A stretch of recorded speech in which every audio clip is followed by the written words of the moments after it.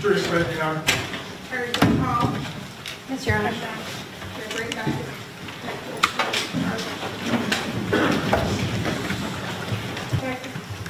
Declare from the testimony you're here today will be the truth, the whole truth, and nothing but the truth, so. Yes, ma'am. You'll have a seat on the witness stand. Okay, ma'am. Thank you. Detective Wolff, I think where we left off yesterday, I was asking, when we were talking at some point, about whether or not you were able to,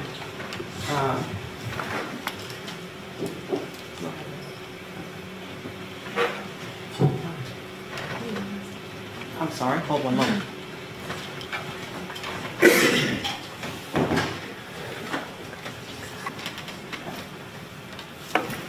I was asking you, I think yesterday, if you happened to hear a phone call between Mr. Malazan and his wife, Shalom. Yes, I did. Okay.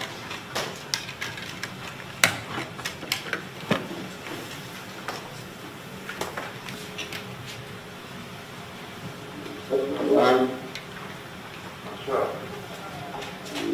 No. What's up?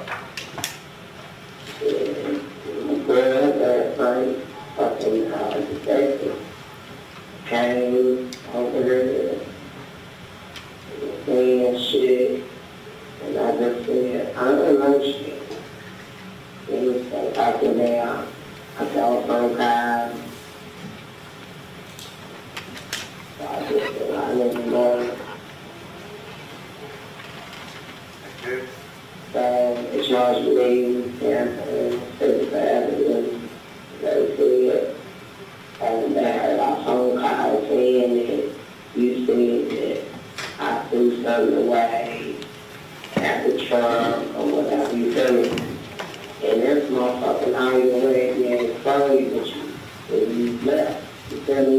What? That shit ready to expose when you left. I'm ready to expose. No. What? I said that shit closed. My clothes? I'm ready to expose. Yeah. Bitch left me to throw away that was in the trunk. Yeah. I mean, you necessarily just didn't say, what's throw away, but shit. I mean, I just didn't tell them what I was supposed to tell. I just said I need to go home.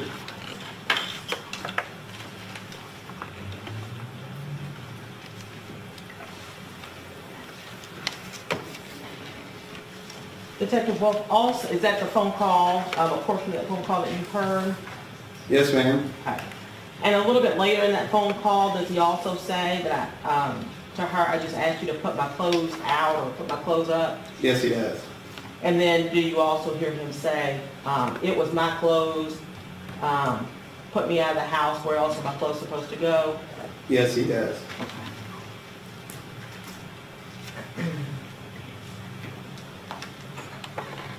All right. So I also was asking you, I think yesterday, you were talking about some of the, I guess, items that you sent off for, I guess, collected and or sent off for testing. Do you recall that? Yes, I do. Okay. Do you remember the items that you start with collected? Yes, I do. Okay. Tell us what you collected and what you had sent off for testing.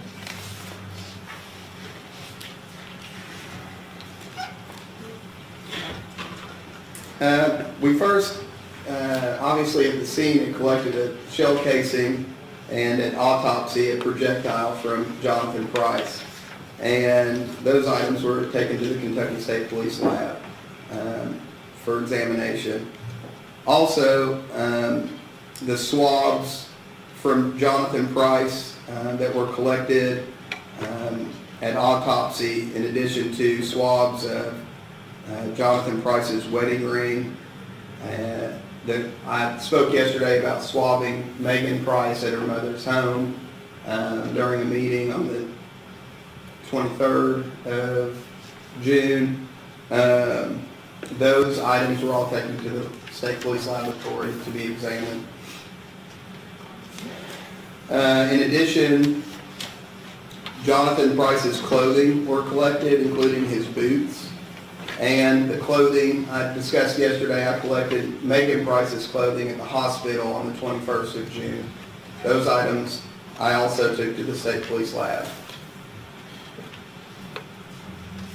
Was also Jonathan's shirt sent to Lawrence Filter at the lab to do some distance determination on there? Yes, it was.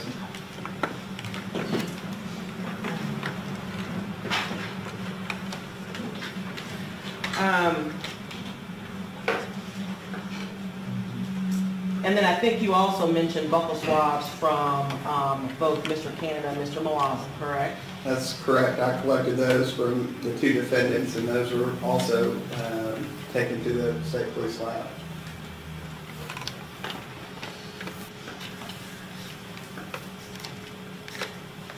And then I think you mentioned, oh, you said that, the wedding ring.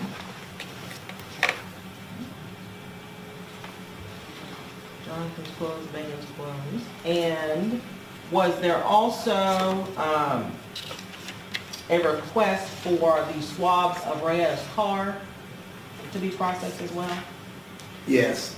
There were 3 items, I believe, that were sent from Rayetta. The search warrant that was, you heard from Detective Eden, who was a detective that processed that car. Those items that were collected, or the swabs that were collected from Rayetta Hudson's vehicle, were sent to the state police lab. And also the gun that was ultimately recovered from ATF, is that correct? Yes, ma'am. Did you, we had talked about, I guess, the cell numbers for Mr. Canada and Mr. Malazan. Were you at any point able to, you got a search warrant for Mr. Canada's phone record, is that correct? Yes, ma'am. Okay. And then ultimately, at some point, were you able to get Mr. Malazan's phone? Yes, I was. All right. And then was that given to Computer Forensic Services for forensic analysis? It was, yes.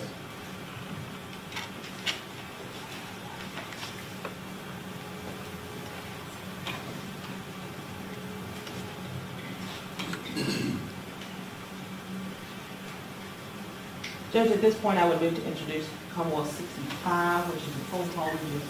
Oh, I'm sorry, what did I say? 69.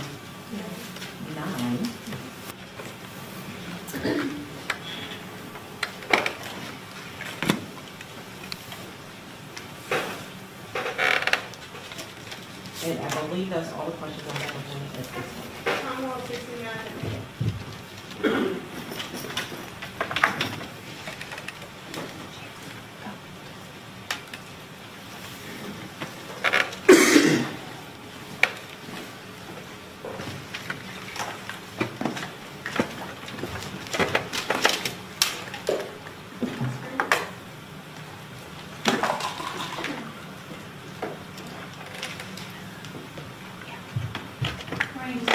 Good morning. I'm assuming you have in front of you the Bates copy of your notes. Yes. Okay. So I just want to make sure to refer to anything like literally the same page. Yes, ma'am. So on September 3rd of 2014 or thereabouts, you learned that the stolen Springfield XDS from the Quality Inn had been recovered from Antonio Fry.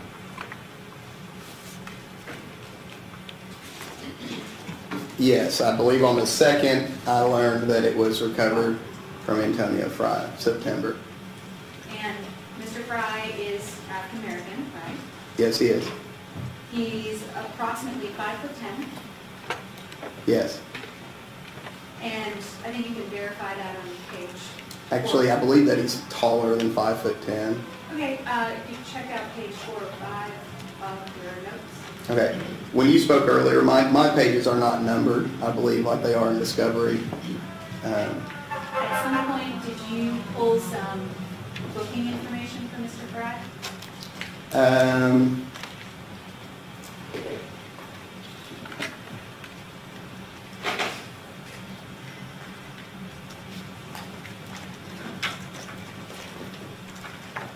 I I don't know if I have. I know what you're referring to, his booking information. I have seen that, yes. Okay. And on there, it indicated that his height was 70 inches. I'm aware that that's what it says on that document. Okay. I've been told that that's not exactly correct.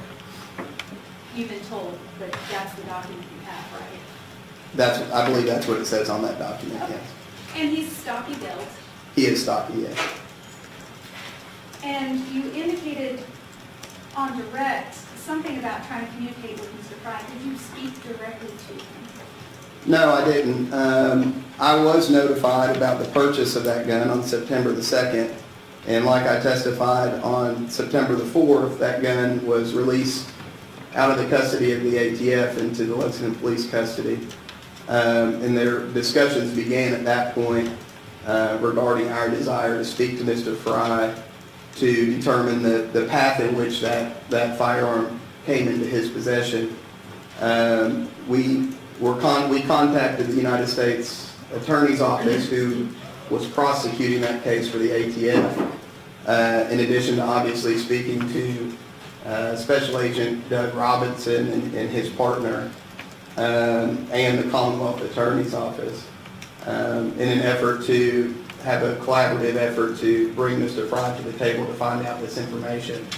That was all in the works to happen, and Mr. Fry refused to provide any type of statement to the police or the federal law enforcement agency that had charged him in regards to the information. So what you're indicating here today is that there were emails and conversations between you and the U.S. Attorney's Office, right? There were definitely conversations, yes. Okay, and none of that was documented in any of your reports? Well, that was a conversation taking place between Doug Robinson and myself, Okay, so... and the other agent that was involved in the seizure of that firearm. So these conversations were most likely between you and Doug Robinson and another agent?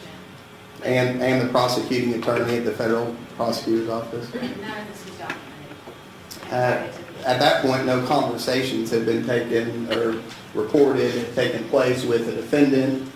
We were trying to get the logistics of bringing that defendant to the table so we could get that information from him. Unfortunately, due to his unwillingness to speak with us, him being Mr. Fry, that conversation never took place. So there was really nothing to document at that point. And so Mr. Fry has been in federal custody for approximately 4 years at this time? Yes, ma'am. And at no point have you had any direct contact with Mr. Fry? I have not, no. And you've not gotten a warrant to get a sample of his DNA? I have not, no. So you do not know if the DNA recovered from under Jonathan Price's fingernails belongs to Mr. Fry? No, I don't have a sample of Mr. Fry's DNA, but at this point there's no reason to believe that Mr. Fry was at that location of the homicide.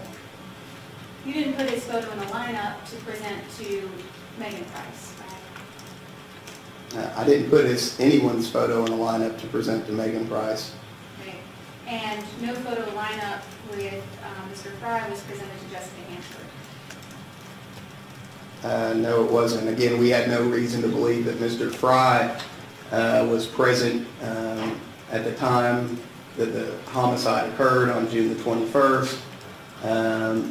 We did know that the ATF had purchased this Springfield Armory handgun that we spoke about from him some 2.5 months after this homicide. And it's in my experience, a stolen gun that obviously has been used in a crime, changes hands many, many times very quickly after that crime or theft even has occurred. And there was no evidence to support Mr. Fry even being at the scene of the crime when the murder happened. So again, back to my question, so you didn't put his photo in a lineup to present either to Shane Hansford or to Mitchell Smith either? No, there was no reason to do that. Okay, you didn't gather his cell phone data, did you? No. And you didn't try to see if he was present in a silver car in Woodville that night? We had no video of Mr. Fry in a silver car in Woodhill that night. At some point, you also interviewed Antonio Taylor, right? Yes, ma'am. And Antonio Taylor is another African-American male with dreadlocks. Yes, he does have dreadlocks. He's considerably younger than defendant Canada. How old is he?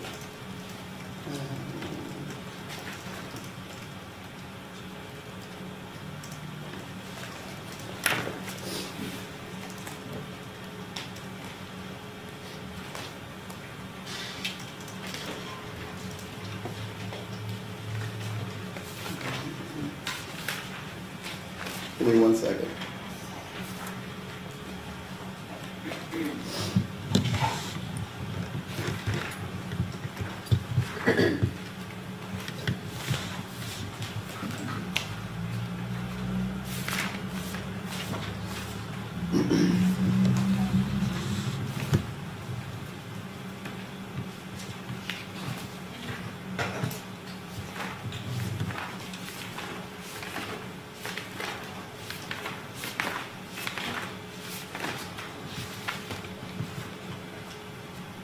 So his birthday, Antonio Taylor, his birthday is April the 16th of 1995.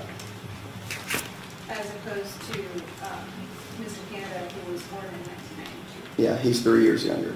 Okay. And if I may approach,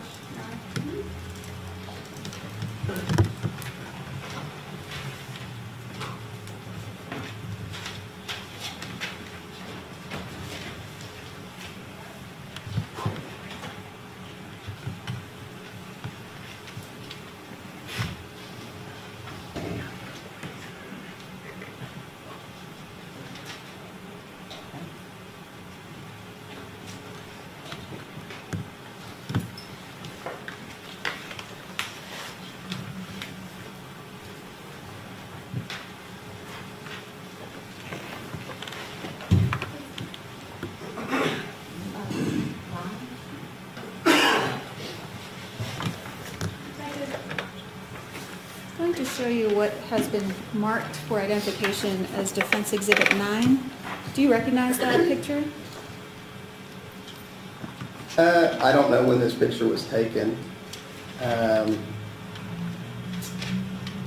Again, I wouldn't necessarily be able, 4 years later, to say that that's Antonio Taylor. Do you have the document showing his name? I'm just asking you if you recognize who I don't that is. recognize the picture, no. Okay.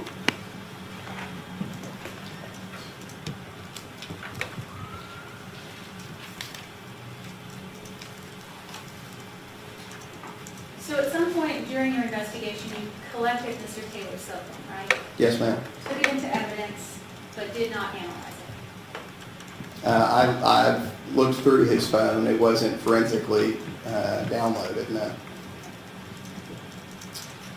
So on direct, you indicated that you had somewhat of a vague description of an individual when you were investigating the Austin City shooting, right? That's correct. So the description was of a black male, medium to dark skinned with dreadlocks wearing a white shirt. Age 26 to 32, with a medium to dark complexion. And do you know how many men were present in the Wood Hill area that night who matched that description? Of course, I'd have no way of knowing that. You did, however, as you said, collect some surveillance from Thornton's, right? Yes, ma'am. And you had an officer review that to determine if there was anyone who matched that vague description. Yes. Like I discussed, in the beginning of the investigation, we were fortunate enough to have Mrs. Price provide us with the description that was just provided. Not having any more information than that at that particular time, we did what makes sense and tried to gather as much information to document individuals matching that description as possible. What made sense at that time was to look at the video in the area to see if individuals matching that description were seen. So Detective, you collected this video, someone reviewed it, and at 12:35 approximately, there's an individual who matches the description given, right? Yes. And And that individual is... Meaning that he has the same vague description as Mrs. Price had provided. I understand. And that individual is seen getting into a silver SUV, right? Yes, ma'am. And nowhere on that video do you see Juwan Mulazim interacting with that individual. No, there was no evidence that was revealed that that subject was defendant Canada either. Okay. Well, actually, you interviewed Andrea Hayden, right? In this Yes. case? And Ms. Hayden is a friend of Mr. Canada's. She is. And when you showed her that video, she identified the individual at 1235 getting into a silver SUV as Mr. Canada. Well, she also said that she identified him by his hairstyle, and she also provided a second name of an individual that it could have been, also based on just the hairstyle. Actually, Detective, it was you in the second interview on August 8th with Mrs. Hayden who suggested to her that maybe she was mistaken and the person she saw could have been someone named Ronald Suter, right? Yes, and that name had been provided by another individual that was interviewed. Okay. So, after suggesting to her that it was someone named Ronald Suter, you then continued your investigation, right? Yeah, I don't recall suggesting that to her. I think that she was very clear that she had stated the names that she did based on the hair length and the hairstyle in the video. So she thought, according to your testimony today, it could be either Ronald Suter or Pennsylvania, Canada in that video. Yes. All right, you did not interview Ronald Suter in this case, did you? No, ma'am. You did not gather his DNA? No, ma'am. And you did not put him in any photo lineups, did you? No, ma'am. There was no evidence further to support that Ronald Suter was in the video, and there was no further evidence to support that Ronald Suter was involved in any type of crime. The potential for Ronald Suter to be possibly seen on the Thornton's video an hour before the homicide doesn't indicate that he's done anything wrong or been involved in any type of crime. Or according to your interview with Ms. Hayden, who was also possibly Mr. Canada on the video an hour before the crime. Sure, and if there's no video at Thornton's that indicates where a crime's been committed, again, at that point in time, before we had all the evidence that has been collected at this point, we were going solely on the information that we had, being the description. So we're talking about right now what was going on very early on in this investigation, and at that point, again, like I discussed yesterday, we were casting this wide net, just working on the vague information that we had in the beginning. So again, your interview with Ms. Hayden was August 8th, right? Your second interview.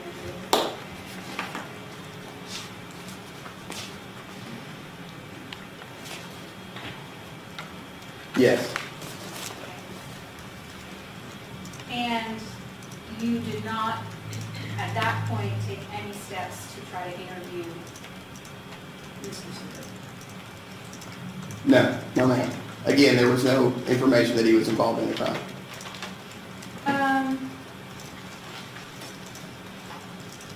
You indicated that you had Detective Barber go to various locations and collect surveillance for you, right? Yes, ma'am.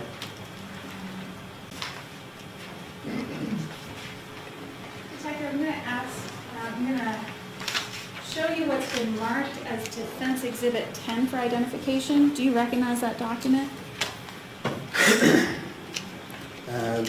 Yes, this is a map of Lexington, of the Woodhill area. And indicated on that map, are those the locations that you asked Detective Barber to try to collect surveillance from? Yes, it looks like there's a pin on the street for Ryan Circle, one for Hannah Place, which is another street in Lexington, one at Lowe's, and then one at the location in which the extended stay hotel would be located. Okay. And then there's another one right next to it. I assume that pin was for the car wash that's adjacent to the extended stay. Defense would move to introduce this as Defense Exhibit 10. Exhibit 10, is it?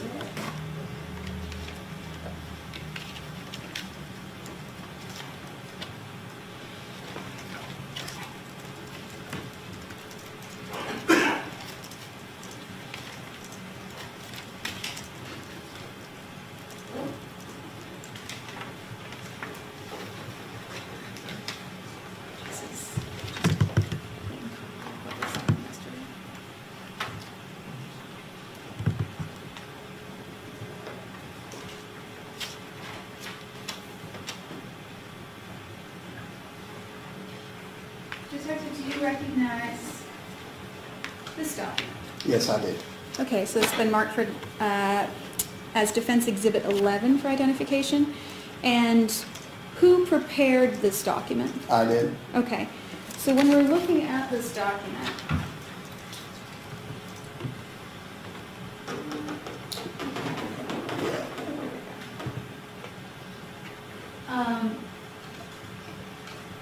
what are the red lines and numbers indicating?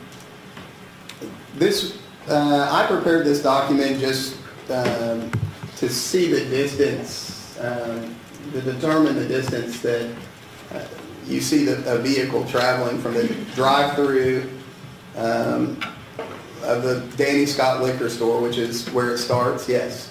And then to where the vehicle in the Mariana Tienda video goes out of sight down on the left-hand side of the screen. So what I did is I went out there with a tool to measure distance, and I just measured the distance on the red lines to get an estimated distance of travel between those 2 points. So this point right here, this is approximately where you can see headlights on the Mariana's Tienda video posted here. Approximately, yes. And then here is where that car disappears from view completely. Yes, ma'am. Okay. Now, over here, you can kind of see there are, as you're going through the Danny Scott liquor, you can't just drive straight out, can you? That's correct. There are some barriers in the parking lot that force you out of the drive-through to the right, To the right. towards the direction indicated there. You can also see on this map, they've got like a directional line in the parking lot too, I right? did see that, yes. Turning the car that direction. Now, the path that you've drawn on this map, that is not the only way to get in and out of this parking lot, is it? From the Danny Scott liquor. The only way to get into what parking lot? In and out of this parking area. From the Danny Scott liquor store? You could drive around the building, I guess. Okay, so one option is the path you've documented, which goes down here, goes down and around the building. That's correct. Okay, one option is just to turn and go this way, right? Oh, but you asked to get into the parking lot of... And in and out of the parking lot. Oh, of course. There are several different entrances and exits, yes. Okay. Another option is to drive like this, right? To exit out back onto Woodhill Drive. Yep, or to Codell, which is over here. Yes, ma'am.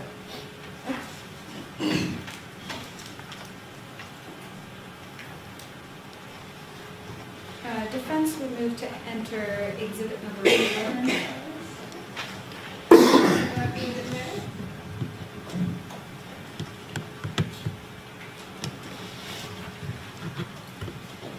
Now, we had an opportunity to review in the courtroom the Danny Scott liquor store video, right? Yes, ma'am. So in that video, there's a cashier working the drive-through, obviously. There is. And she is the person who hands whatever item is sold to the person driving the Chevy Malibu. That's correct. Okay. So she is in a position to tell in more detail what that individual driving the car looks like, isn't she? At that particular time, potentially, yes. And she would be able to tell whether there was a passenger in the vehicle. Yes, but at the time, on June the 21st, we weren't aware that that car had passed through the drive-through liquor store. I understand. So, by the time we received that video, I'm sure that that clerk has had thousands of customers come through the drive-through. Okay. But she was in a position to observe, one, whether there's a passenger, right? She had the opportunity to, yes. Opportunity to observe. She had the opportunity to observe whether that passenger was male or female, She would, yes. white or black, Yes. and if there was a passenger even there. Again, yes. At no point was that person from GameStop liquor store interviewed, watching. She was not, no, due to the time lapse of finding that video. And after we identified or noticed great similarities between your client and the person in the silver car in the drive-through, I believe that it was better to have him identified by his own sister. Okay, but so you didn't bother to try to speak to the person who worked at GameStop? No, we didn't go back and re-interview her at that What, particular not time. re-interview, you didn't interview? Or interview her, yes. We spoke to her husband, I believe, during our initial contact with them the day of the homicide in an effort to obtain the video. So there were photo lineups prepared during the course of this case, right? Yes. And you never asked Megan Price to review a photo lineup, did you? I asked Megan Price if she had the ability to identify the suspect that she was confronted by, and she didn't feel like she would be able to do that. And as you said, she was only able to describe one of the suspects, right? She definitely provided a much greater description of the suspect that was medium to dark complected with dreadlocks, wearing the white shirt, 16 to 32 years age, because that's the individual that confronted her directly, while the other one was confronting her husband. So I won't say that she didn't have the opportunity to describe the second one at all, but definitely not to the extent that she did the first.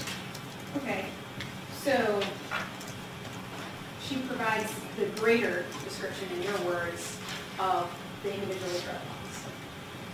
Yes, because that's the suspect that she had the opportunity to see the most. In that greater description, she does not mention face tattoos, does she? No, she does not. And I believe that the reason, you asked earlier if I showed her a lineup, and we discussed her ability to identify a suspect out of a lineup, and she described to me how, when she was confronted... Why should we approach?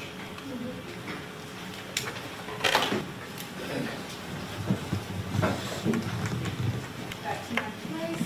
So, in your interviews with Megan, at one point, she indicated that the second individual, who did not approach her, the second individual, may have been wearing a mask, right?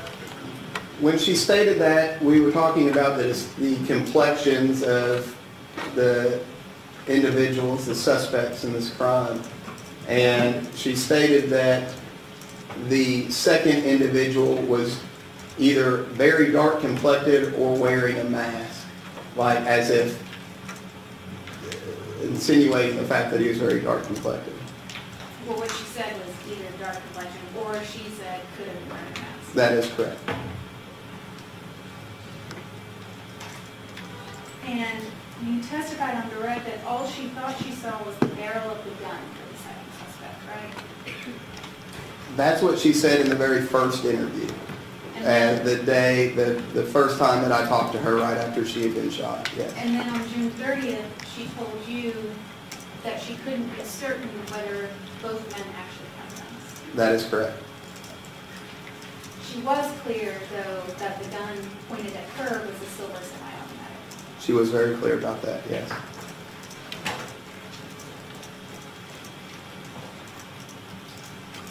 by mid-July, you had Dewan Laws and the city of Canada as suspects in your case. Yes, ma'am. And at that point, the video of the shooting itself couldn't confirm the identity of the shooters.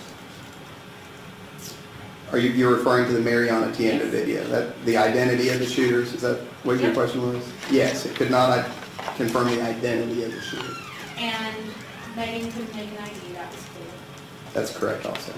So approximately a month after Mr. Jonathan Price was killed, the case had not been closed.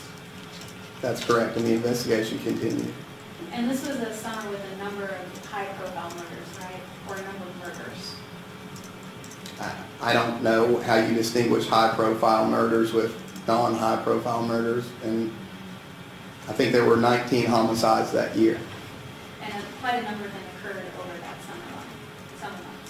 summer month. I don't know the dates of them, but oftentimes, as a homicide detective, the summertime is a time when a majority of the homicides take place.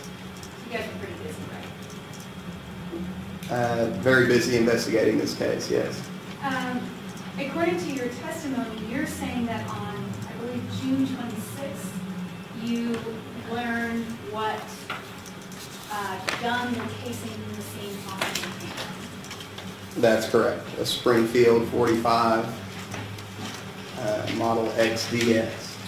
And then you found out that there was a robbery involving two black males involving the theft of the Springfield SDS. We did, in a little better description than just two black males.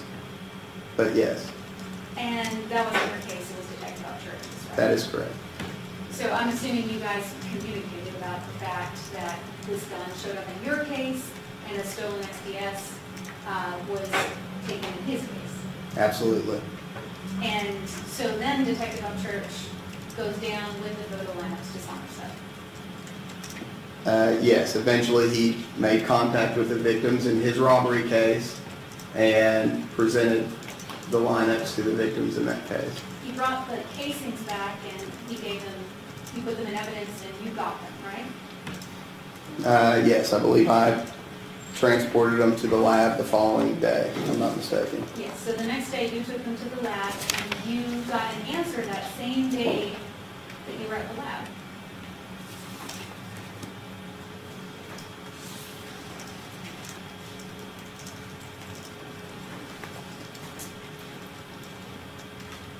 In regards to those casings matching the casing that was collected at Austin City, yes. So it wasn't until early that September that you learned about Antonio Fry being in possession of the stolen gun, right? September the 2nd, when the ATF made a purchase of that firearm, yes. And no other stolen items were recovered in this case. No purse, no credit cards, no wallet, right? That is also correct. And it was approximately December of 2014, excuse me, when you got the DNA results from the lab. Give me 1 second, please.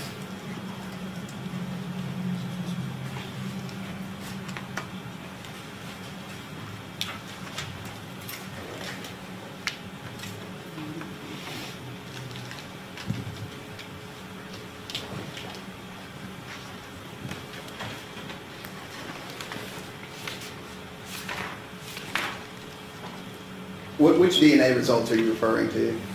The ones. The hat or, The finger. and what was the date that you asked? December 2014.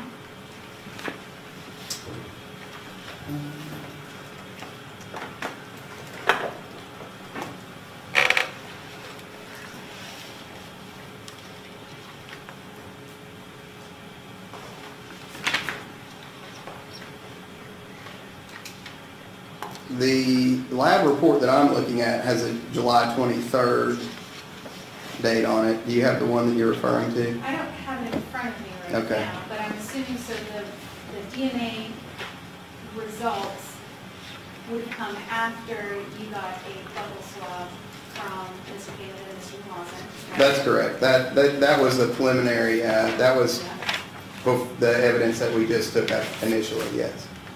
Okay, so it wasn't until later after that, after you'd already seen your buccal swabs, that you got the results regarding their buccal swabs and the DNA on the Jonathan Price's. Is it a December 16th date? Yes. Yes. And at that time, you did not take any steps, as we said, to interview Mr. Fry, right? We took great steps to interview Mr. Fry, except he denied to be interviewed. You never spoke to Mr. Fry yourself, did you? I wasn't afforded the opportunity to interview Mr. Fry. Again, many different law enforcement agencies and prosecutors' offices were attempting to bring Mr. Fry to the table, and he simply refused to have that conversation. Detective, are there occasions where you go to jails when you know individuals are incarcerated that are suspects in cases? Absolutely. And you interview them, right? At that point, Mr. Fry would have been represented by legal counsel, and he'd already told us that he did not wish to remain silent on that topic of the gun. He was represented by legal counsel on separate federal charges, and you never spoke directly to Mr. Fry or his attorney, did you? No, I don't know about on separate legal charges, because I'm talking about the path of the gun, that he came into possession of that gun. You never took any steps to talk to him or his attorney? I'm not steps, you never talked to him or his attorney? No. And again, you didn't put him in any photographs. I had no reason to believe that he was there at the time of the homicide. I had reason to believe that he had sold a stolen gun 2.5 months after the homicide. And you never took a sample of his DNA, No, ma'am. even if that would definitely exclude him as a suspect. He's not a suspect in my case. He wasn't, we had no information to believe that he was at that location that night. I understand, except for the fact that he was found in possession of a stolen firearm that you believe to be the murder weapon, right? 2.5 months later, yes. Further question?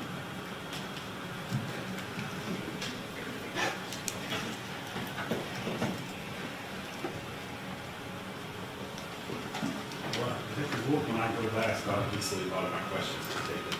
So I don't know if I'll have this in, but it is clear with me. I'm sure nobody's upset about me not having these questions as I might have.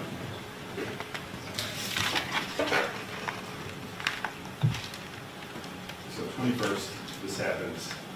You get called into work, it sounds like 3 in the morning, when you weren't already down at the office or anything like that, right? That's correct. I would have been at off duty when I got called out. Okay. And you're presented with this situation, and you're doing the best you can to collect as much information as you can, gather as much information as you can, and work from the scene of the crime out to figure out what happened. Yes, sir. Right? And I'm talking about the morning of, the day of. We don't have any information from outside sources. We don't have, there's no video or nothing yet. All we have is, Mr. Price there who's talking to you, and your team of investigators, FSU and all that you go out and collect this evidence, right? And that's correct. We were able, luckily, to get the Mariana Tienda video very quick in the investigation. Right. And that was getting video in general. That was a high priority. I mean, you guys went to Kansas for video that day, right? Yes, like I discussed yesterday, that video is evidence that can go away after time, so that always is a priority to collect that as soon as possible. Sure. And video evidence is what it is. It's not subject to somebody's a witness's bias or what they had going on that day or recollection of video. It's just that, it's a video, right? So that's why it's good evidence. That is correct. Okay. And even beyond that day, you continue to collect video, send Detective Barber out, collect video, and that's a staple of any murder investigation, obviously, if it's present. Yes, sir. Okay. FSU was called to the scene that night, and as we've already seen here, they took a lot of pictures of the scene. You're an FSU detective now, is that right? That's correct. Okay. So you know the theory behind what they were calling the establishing shot, and then maybe move in a little bit closer and get a little bit more of a closer view of something, and then you move in and get the specific. Right? Yes, sir. Okay. And that was done in this case, pretty thoroughly. We saw pictures that they took of all cars in the parking lot and license plates in there, just in case, right? Yes, sir. Okay. Now, the information that was seen on the night of, and we know it was good information, was that the suspects left by way of going, has been described as going towards New Circle and then back down around and see signs and around the back, right? That's where both Megan and Price indicated that they had fled after the scene, after the homicide, and that was also confirmed by the Mariana Tienda video. Exactly. So Megan told you that the day of, and we know she was right. Right? Correct. Okay. And that, it's been described as going towards New Circle, and I think that's really because, Megan said that they were facing Austin City, so New Circle would have been directly behind them, right? That's also correct. Okay. So, as you mentioned, the, what I call back down around behind this building, that was searched, right?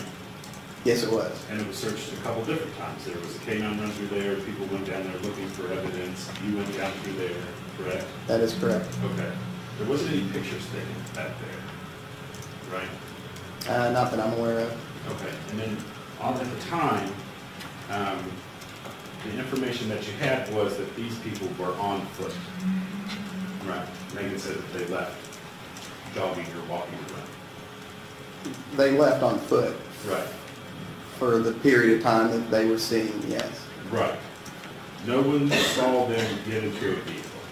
On the night of, nobody saw them get into a vehicle. No, sir. Okay.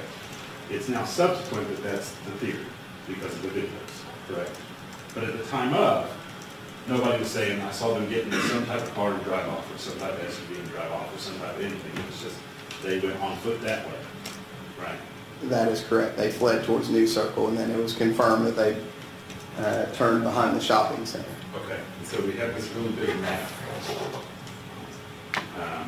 set it here for a minute. Down this way, so this right here, I'm trying to get out of the way. A car can get from this point right here going over here out of this parking lot without having to double back.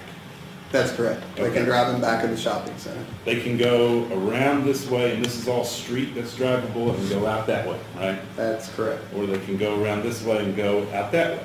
That's also correct. Or they could even come around this way, go back through here, and go out that way. That's also correct. Right, this is all, like, the point I'm trying to make is this is all driving area, right? Yes, sir. Okay. And sometimes there's cars parked back here, right?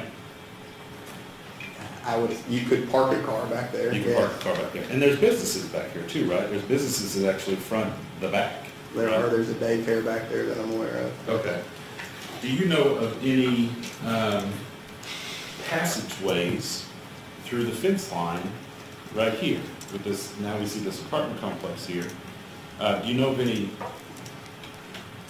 pathway? And we see that this is, 2016, so this may not be representative of the night of. But are you aware? Do you remember any, not vehicle passage, mind you, but foot passage for pedestrians? I do. I am aware of the fact that there was I believe that the officers were referring to it as a cut through from that service road, we'll call it, and back of the shopping center to the apartments adjacent to the rear of the shopping center. Okay. Besides that one, do you know of any more cut throughs that were back there? I do not know. Okay. Now, when the call goes out, so this is before you're on scene, but when the call goes out like this for shooting a perimeter setup, can you tell the jury kind of what that's about? Yes, when a call of this nature goes out, of course, the first responding officers are going to respond to the scene and provide aid to the victims and make sure that emergency care the fire department, ambulances are safe to come and provide aid. If a suspect description can be obtained, like it was in this case, that would be broadcasted over the police radio, and a perimeter around that area would be set up in an effort to contain a potential suspect within that area, and so that a search could, if a search was able to be completed, it would prevent that person from getting outside, in theory. Okay. Outside the perimeter, rather. Right. And so I don't know much about setting up perimeters, but it seems like it might be difficult on this particular scene because it was right next to New Circle Road. Is it still possible to set up a perimeter in that kind of circumstance, or does that make it trickier? Or? I mean, I don't know if it makes it trickier. I mean, you could essentially park a police car on New Circle Road, and they could see, it'd be obvious if someone would cross the road at that point. Gotcha. So a suspect could leave a crime scene in any number of ways, 360 degrees, I guess, whatever egress they find. On foot. On foot, yeah, and in a vehicle, they have to use roads, obviously, but again, they could kind of go in a multitude of different directions. That's fair. Okay. So it takes some number of police officers to set up a perimeter. Sure. Okay. Do you know how many police officers assisted in setting up the perimeter in this case? I do not. Okay. And I know, as you well know, some of them wrote reports, and most of the report is I helped set up the perimeter, and then the perimeter is called. A perimeter is typically set up for the canine officers that are going to respond to the scene.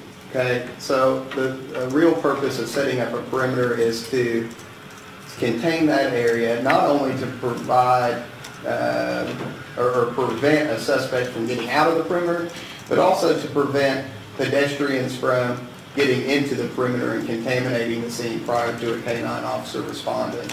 A canine officer, a lot of the time, you'll hear when they're en route to a scene that they will get on the radio and ensure that the scene doesn't get contaminated prior to their arrival in an effort to keep the track for the canine as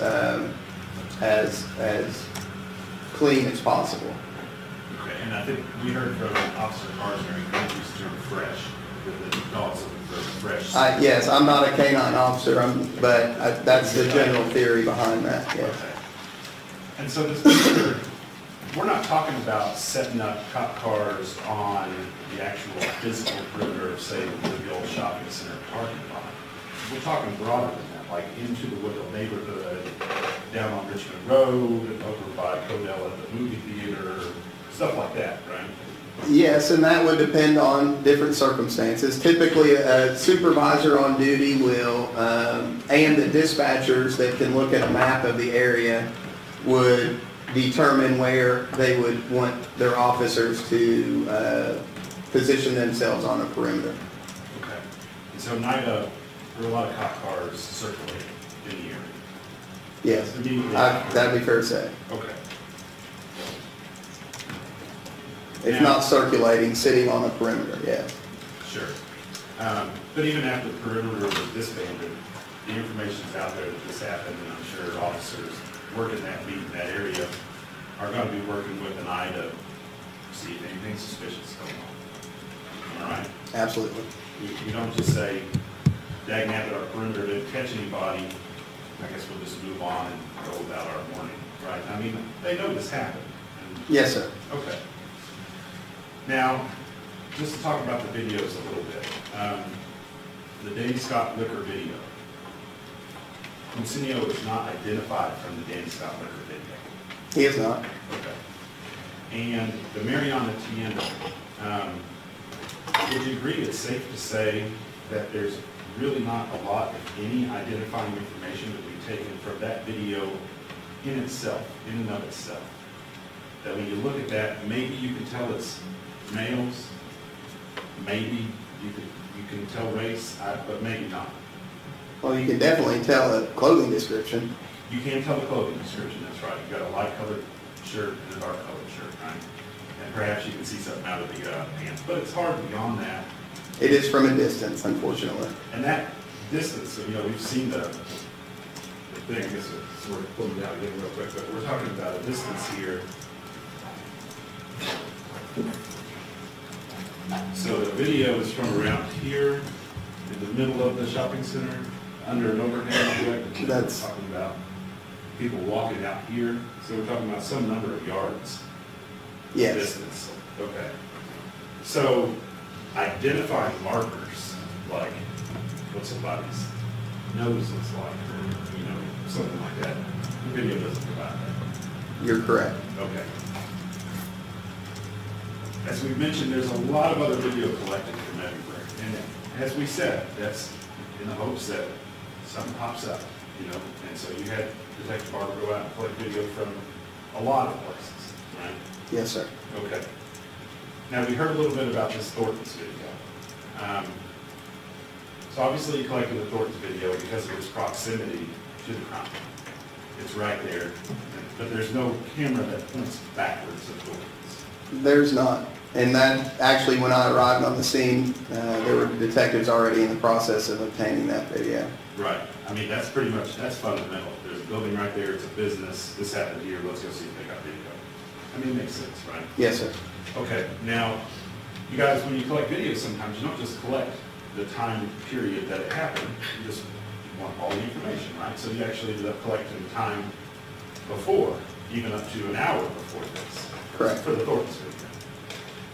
And as you testified, I don't mean to belabor it, somebody was on that video around 12:35 that fit the vague description, like you said. Yeah, there was an individual that was male black with dreadlocks, yes. Okay. And witnesses that told you that was Consinio, and then witnesses that told you that wasn't. That is correct. Well, that's correct. I mean, there were witnesses that we interviewed that discussed defendant Canada as being that person, and then also another individual as well. Yeah. Okay. Now, you did collect video that had Consinio on it from the dairy. Am I right? I'm not aware of that. You're not aware of that? Okay. We can get to that. So, the dairy mark, do you know where the dairy mark is? Maybe it's called the Are you food. talking about the Woodhill Food Mart? Maybe that's our misunderstanding. Perhaps the food mart. Could you point out where the food mart is? It is adjacent to the Danny Scott Liquor Store. Okay. So, in the same building? It is, under the same roof. Okay. That's what I'm referring to. You're not aware of video collected from there that has Mr. Kennedy on it? I don't believe so. Okay. Showed him and Antonio Taylor? Doesn't ring a bell? I don't believe so, no. Okay. All right. Judge, I'm going to need a minute to set up. We'll figure it out.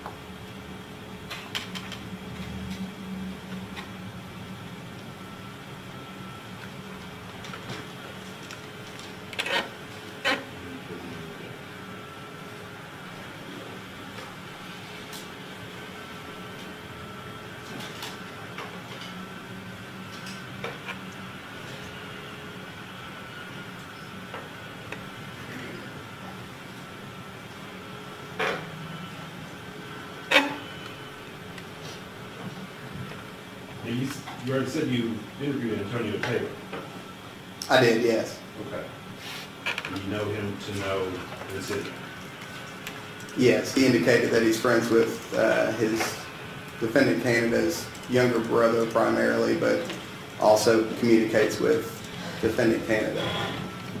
So you didn't ask him about this video very much? No, sir.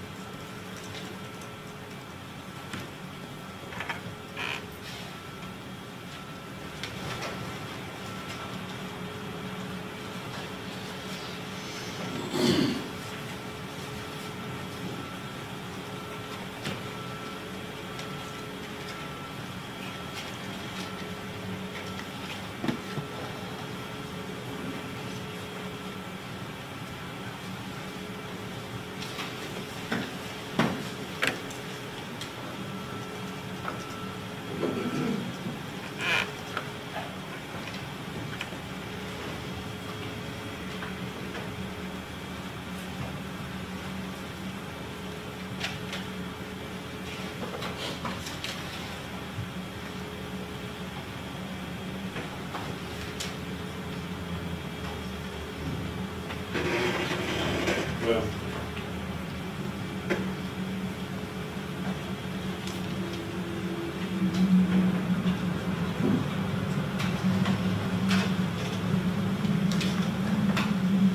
don't know if it's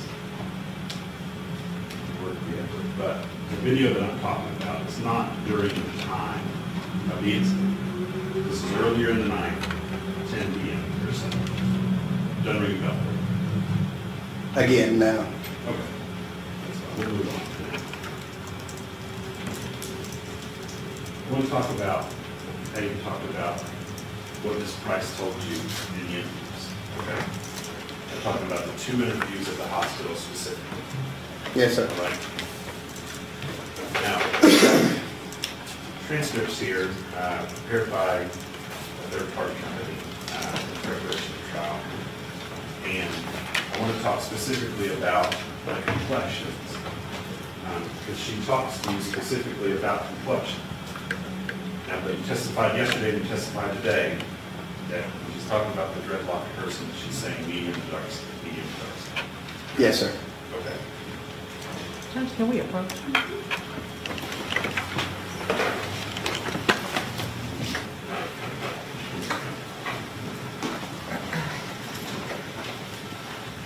In the first interview, she talks to you about complexion 2 times. Does that sound right?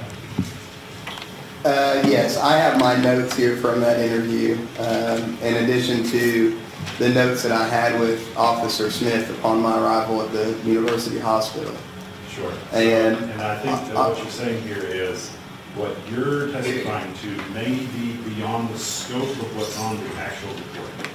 I don't have the transcript of that. However, when I was arrived at the hospital, like I discussed yesterday, I first met with the responding officers who had already spoke with Mrs. Price, who provided a description of a medium to dark complexion. Right. And at the time, you had the wherewithal to record your conversation with them. That's correct. Okay. You routinely record conversations with victims or witnesses, am I right? Yes, sir. And tell the jury why you do Just to have an accurate account of the conversation that can be reviewed at a later time. that. Okay. Memories aren't perfect, am I right? Yes, sir. Okay. 1 minute and 57 seconds in, she talks about sitting on the bunker. She said, these guys, dark-skinned black men with dreads. And so the first time she's talking about complexion, she said, the dark-skinned black man with dreads. Do you remember her saying? I don't remember the exact quote. Okay. Would hearing it help refresh your recollection? Sure. Okay. Maybe I'll have better luck with the recording of the video.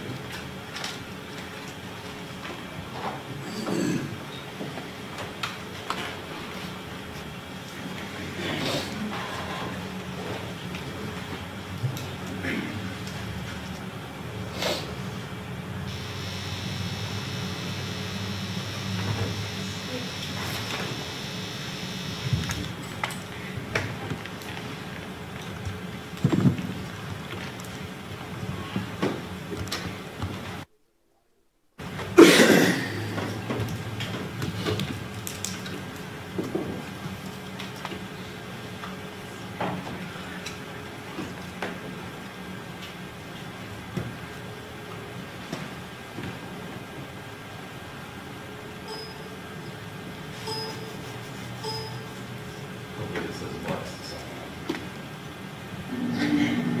This guy's dark-skinned black man with brown skin. Okay, so obviously I'm just playing a little clip there, but that was her saying dark-skinned black man with dreads, right? Yes, under those circumstances, that's how she initially provided that description. Again, that's not what she stated to Officer Smith.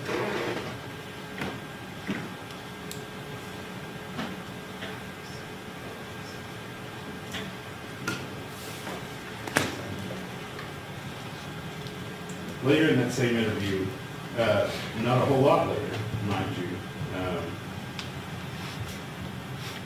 she says the first guy, he was darker skinned, he had on a white t-shirt. Remember that?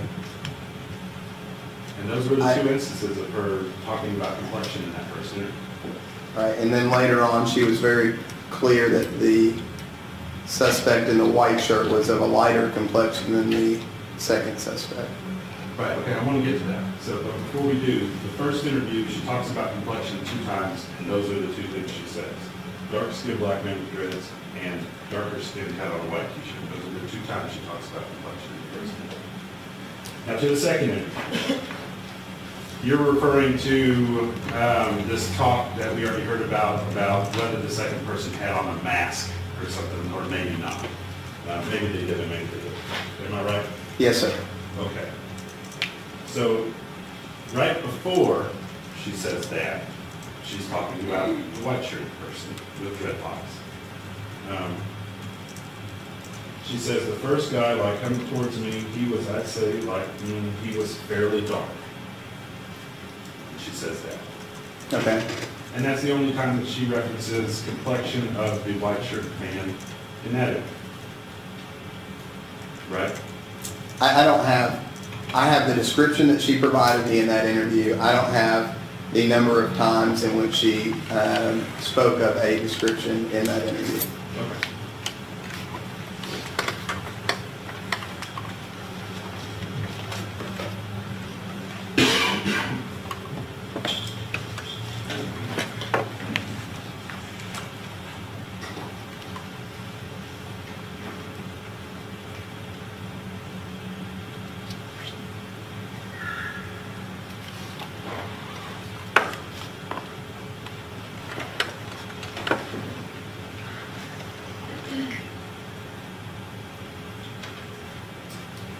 There was other information received in this case from various sources of the public. I mentioned some yesterday. Any case may have tips or something like that. In this Yes, case, sir. there was no tip. Yes, sir, that's correct. Okay. And the information received ranged from maybe someone that didn't need a whole lot of follow-up to things that required interviews on your part and other officers' parts of people that were brought up. Correct. Okay. And I'm not trying to get into what any of that was, because I think that's an issue with your saying. But it's safe to say that the police was looking for information to come in. That information did come in, and then that information was processed and pursued. Well, like I discussed earlier, yes, we were looking for information from the public. We were asking for information from the public. Looking for information.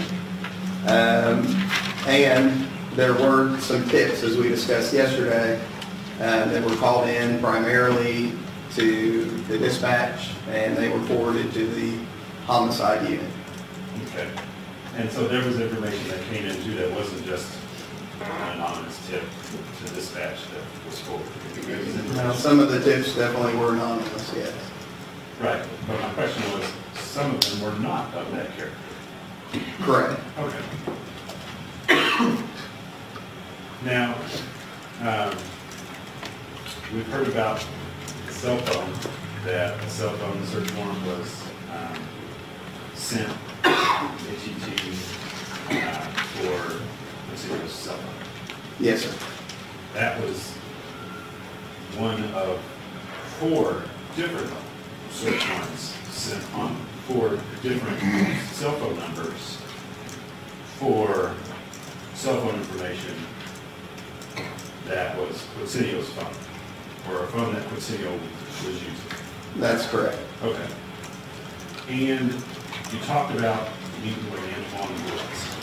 That's also correct. I think we may end up talking to you about him yet again. But for now, some people that you meet in your line of work have what they call street names. Am I right? Yes. So you got your legal name, your name on your birth certificate. And then some people have street name. Street name or a nickname that they go by, yes. Mr. Woods has one of those, Yes. and it is YOLO. YOLO. All right. That's all for now.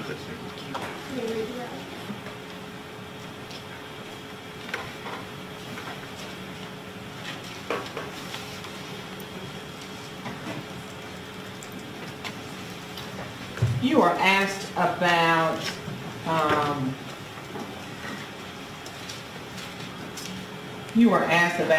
I guess, whether or not you had a conversation with Mr. Fry. Can you make a person talk to you? Absolutely not. Can you make a person talk to you when they're represented by counsel? Absolutely not. Okay. But I think you indicated that were there steps kind of in the works to attempt to talk with him? Yes, I've explained that several times. I won't bore you with that again, but there were two prosecutors' offices and law enforcement agencies that were trying to bring him to the table, yes. Okay, so you tried, you attempted, and he declined? Yes, ma'am. And then you were also asked whether or not you took buccal swabs from him. Can you just walk up and take a buccal swab from anybody? No. The process of getting a buccal swab, probable cause has to exist for that evidence to be collected from an individual. And like I discussed yesterday with the two defendants, search warrants were applied for containing the probable cause necessary to collect that evidence. That was reviewed and a search warrant was granted for myself to go collect that from the defendants. In regards to Mr. Fry, probable cause was not. Approach.